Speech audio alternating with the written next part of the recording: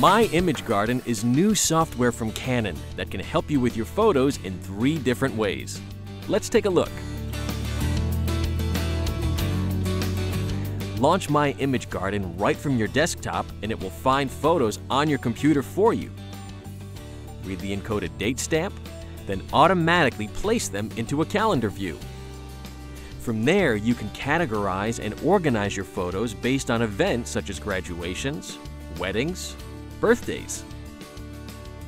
You can also organize your images by person by using this next handy feature.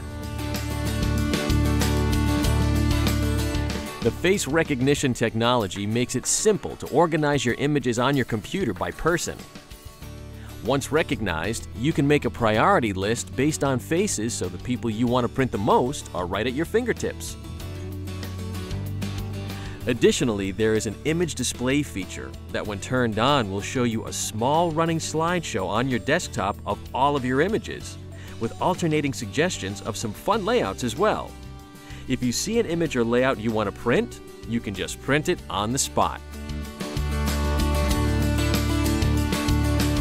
Think of My Image Garden as your creative coach.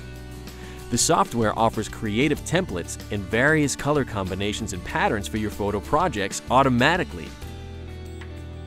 This great software also includes full HD movie print, where you can freeze on that special moment from an HD movie and print it as a photo. Fun filter effects where you can add effects to your images that once could only be achieved with a specific camera or lens. And enjoy automatic image correction with Autophoto Fix 2. Plus, you'll also enjoy easy access to download photos stored on sharing sites like Flickr. The My Image Garden software also allows you to access exclusive online content from Creative Park Premium.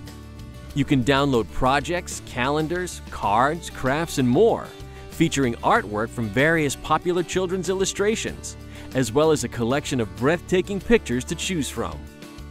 So stop worrying about where you put all your photos, and instead think about how much fun you'll have printing them out with My Image Garden from Canon.